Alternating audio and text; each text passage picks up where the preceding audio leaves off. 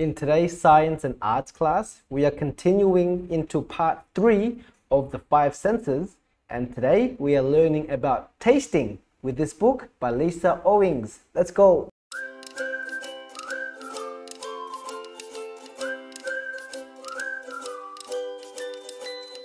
Backyard barbecue. Your stomach growls as you climb out of the pool. It is time for some food. The table is piled with dozens of dishes. Your mouth starts to water. Everyone loads up plates and digs in. The burgers are savory.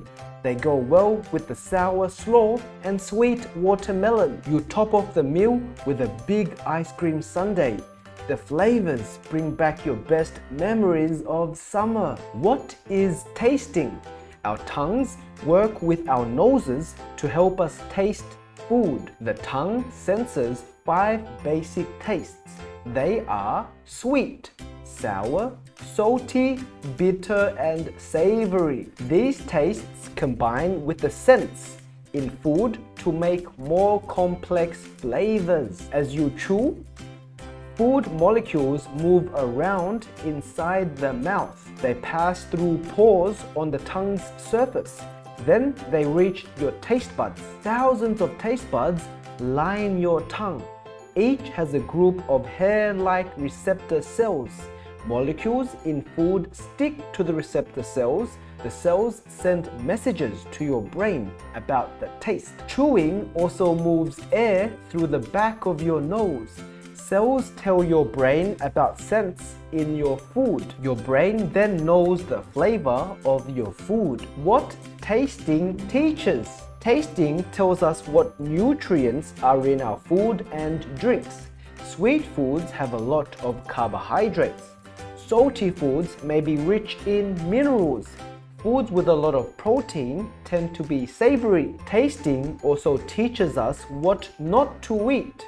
Sour or bitter tastes warn food may be unsafe. The food may have gone bad, or it may be harmful. Foods that taste good cause pleasure in the brain. We form strong memories of these foods and seek them out. Next time you dig into your favorite meal, you will enjoy the flavors even more. Now, let's go through some of the words we learned in this book. Carbohydrates are parts of foods that provide energy. Combine is to mix together to make one thing. Complex is having many parts. Flavors are the tastes and smells of food. Minerals are types of nutrients found in the earth, such as salt. Molecules are the smallest pieces of substances. Molecules are too tiny for the eye to see. Nutrients are parts of foods living things need to survive.